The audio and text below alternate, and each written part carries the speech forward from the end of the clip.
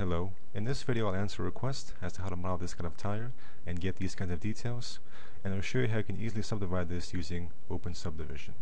Therefore, providing a practical example of how you can use Open Subdivision to get these kinds of sharp edges and also smooth curves as well.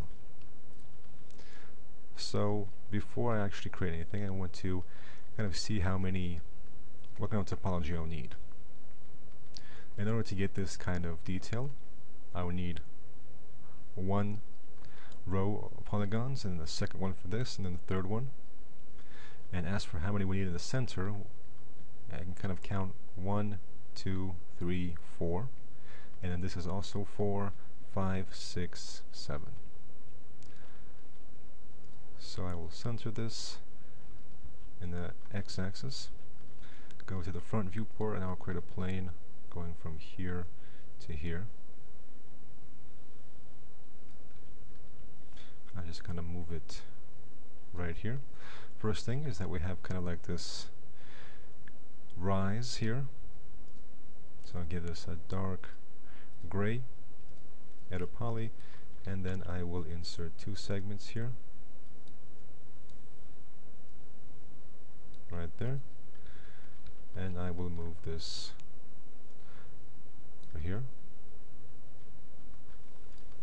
and next I will insert two segments through here,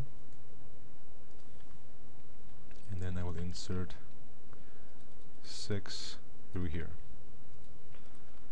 Alright, now I will also make sure I have vertex enabled to activate snaps, and I will create a few copies, make them instances.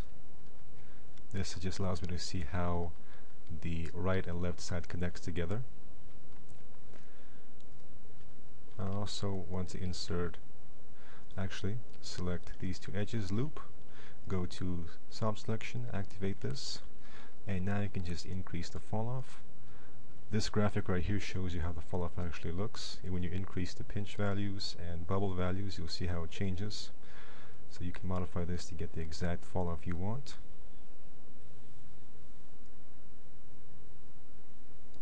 And then I can move this down. I can kind of do this to match this curvature here. I'm not matching it exactly, but I just want to show you how you can.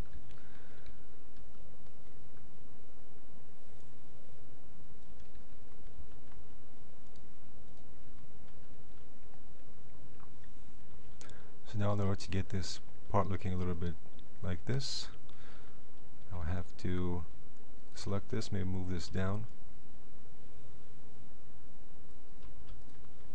maybe turn on edge constraint to move it like so.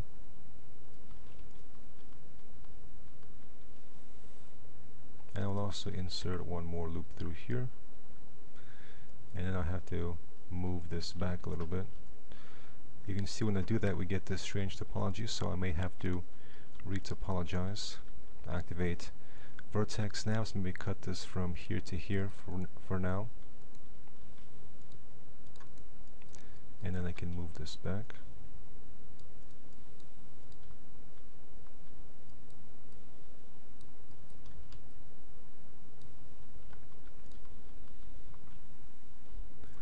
Now I need to get this detail on the other side as well, so I will select this, and then I will hold shift and kind of create a copy here, clone to element. Then I will apply mirror, so I'll just press MI, mirror on the x-axis, and then add a poly once more. I can move this right here. I will hold control, click here to convert this to vertex, and here under options I'll go to enable axis constraints. So first I'll activate the x-axis by clicking right here on the gizmo on the X section here, activate snaps, and then I will move this right here. And now what I pretty much want to do is align it right here. So now I'll make sure that the z-axis is active, and I will snap right up here. And now I will apply new edit poly and kind of insert a loop through here and delete these areas. here, and then weld.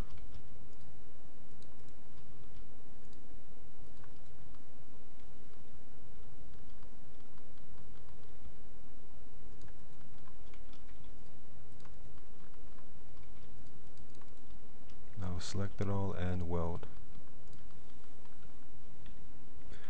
And now I will select these polygons and bevel it out.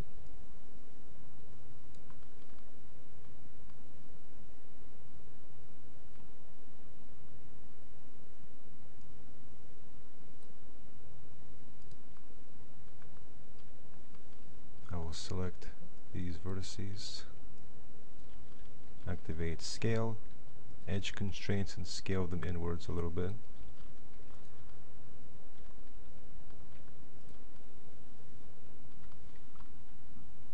And now I'll make a few more adjustments here.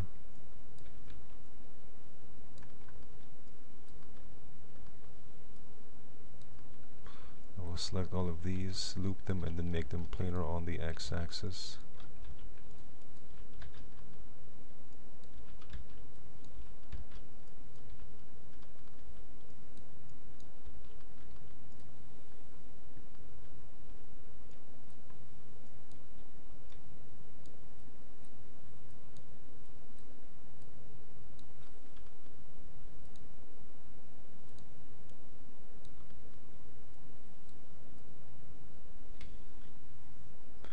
Alright, and I did the same for the left side as well.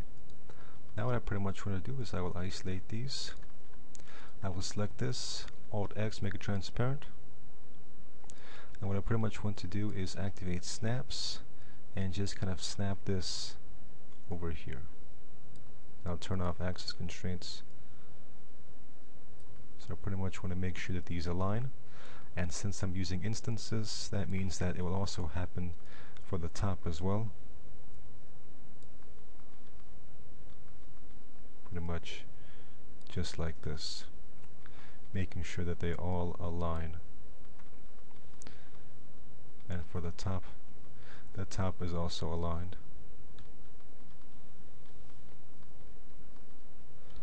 So now I can collapse this.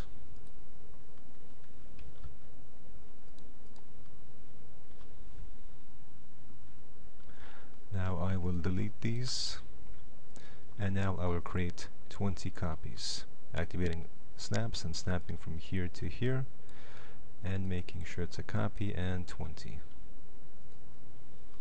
Now I will select this one, attach, click on the attach list here, select all of these and attach them all together, select all the vertices and weld.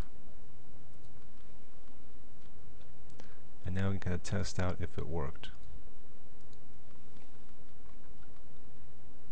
It looks like a few parts are not fully welded, so all I have to do is simply increase the weld threshold a little bit. Make sure you don't increase it by too much, otherwise you'll get some terrible results. So just increase it by a little bit and then check to make sure there's no holes or gaps or anything.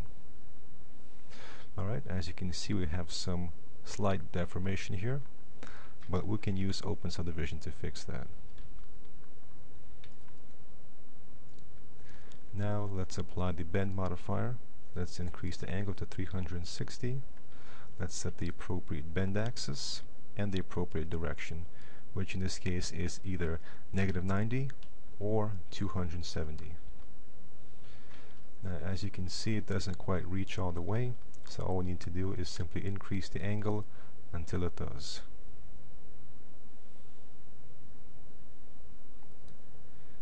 And then edit poly, edge mode, select these two edges, loop them.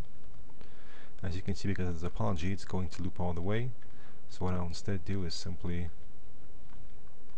switch to vertex mode and select them all myself.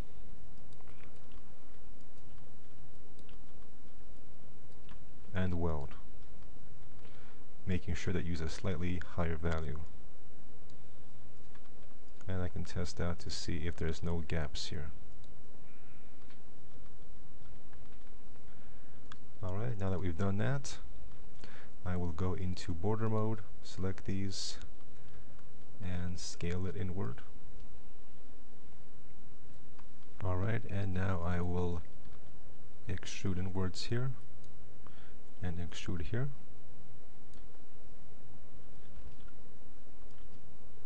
Now I will select these edges, ring, and connect. 2 segments here. Hold Control and click here to convert to vertex, and then scale in the x-axis, like so. Get a little bit of a bump here. You can see that the edges here are uneven, so what we can do is go to Loops and Loop Tools, and I can select all of these,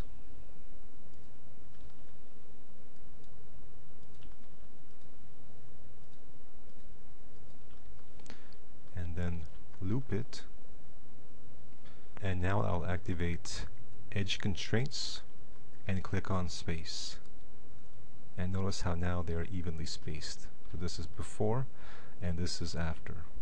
And now I will right click and collapse it, making sure this is all using one smoothing group, or no smoothing groups right now. And now apply Crease Set and open Subdivision. Alright, so then I will exit out of isolation mode, Alt Q, and we can see what kind of creases we need to set up. I'll just move this forward here. You can actually center it and kind of move this off to the side. Okay, so how many crease groups do we need here exactly? Well, if we look at the top here, this up here is pretty sharp. Got some sharpness here as well. So those can all be one crease set. We've got a slight curve here, so those can be their own crease set. And actually all of this can be one crease set, but it looks like here it may be a little bit softer. Here we need to have smoothness, so we pretty much need to create a number of crease sets here. So I'll go into Edge. Now this is actually an example where using the edge selection methods here can't quite give you the results that you want. No matter what you select, no matter what you change here, you'll always either have too many edges or too little edges. So this is actually an example where we can do the crease setting in Editable Poly, because now we can use all the tools that we have available here, the more advanced selection tools. So what I can do is switch to Polygon, and I can turn on the bi-angle feature, and I can pretty much go here, maybe turn on ignore back facing, and I can pretty much go here and select all of the tops here, being careful not to select the back here. Alright, so here I've got all these polygons selected, and now what I want to do is decrease the bi-angle value here to, let's say, 25, and then select this right here. Alright, now all these polygons selected, I will hold Shift and click here to convert this to the border edges. If you simply hold Control and click here, you get all the edges. If you hold Control Shift, you get only the center edges. But if you hold Shift, you'll get only these outside edges right here. And I will give this, let's say, a crease of 0.8. Right now the value doesn't really matter. We just want to set it to a certain value right here. Alright, so you can see how using the polygon selection mode and then Shift and then clicking here will allow us to select these edges here. Otherwise it may be a little bit difficult using the crease set tools. And I actually want to save this polygon selection in case I need to use it again. So here at the top I'll enter in 1 and I'll press enter. And now if I deselect by clicking here, I can click on this little arrow, select 1, and my polygons are back selected. It's kind of a way to save your work. Alright, so now you can see that these edges are sharp as well. You can see how they're sharp and how they're sharp here, and then they go into smoothness. So we need to select these edges here in the center as well. Now for these 3 center edges, I couldn't really find a method to select only them. Regardless of what technique you use, you'll also end up selecting other edges. So the only way to really do this one is to select it yourself. So I'll get back to you once I've selected all of these edges here. And with these edges selected, I'll set the crease to 0.6. Alright, so now we have 0.8, 0.6. Now if I exit isolation mode, we may need also a separate crease set right here, because we want to control this curve. And with these edges selected, I'll set a crease value of 0.4. And I'll also enter in 3 here to save these edges as a selection here, so I can always select it if I need to. So now we have 3 different types of crease strengths available in Editable Poly, and there's also a way to move them into the crease set modifier. Here under options, we have an option called Auto Generate. Now you may need to increase the tolerance or decrease it depending on what you get. Here I'm going to increase the tolerance to 0.3. If you have Keep Existing Sets on, you will have the existing sets as well as the new sets taken from Editable Poly. But in this case I don't have any sets existing, so it doesn't really matter if I keep this on or off. So essentially when we click on Auto Generate, we'll be importing the creases from Editable Poly into their own crease sets here. So when I click on Auto Generate, it tells me that operation will result in 3 crease sets. Continue, I'll say yes, and here they are. So I'll right click here, select Elements in Set, and here they are, the ones in the center. I'll right click here, select Elements in Set, it's giving me these. And if I right click here, select Elements in Set, it's giving me these right here. And as you can see, I actually modified it. I made 1.1, 1.5, and 1.9. So now it's time to apply Open Subdiv and see what I need to do, what each set needs to be.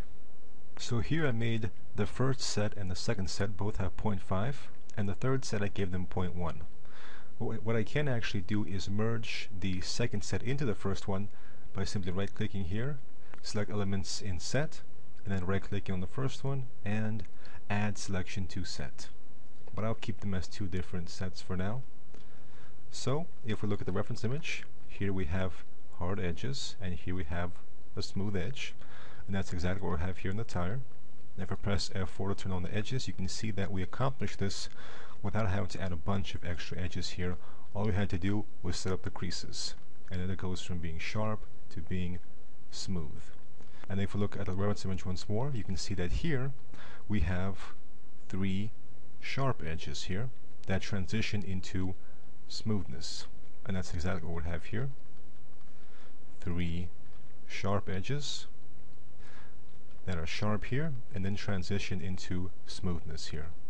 That's exactly what we want. And Open Subdiv makes it easy. Here I have the Iceland display on, but pretty much we have this very simple topology. Working with Open Subdiv definitely makes things a lot faster, a lot easier, a lot simpler. Thank you for watching, and take care.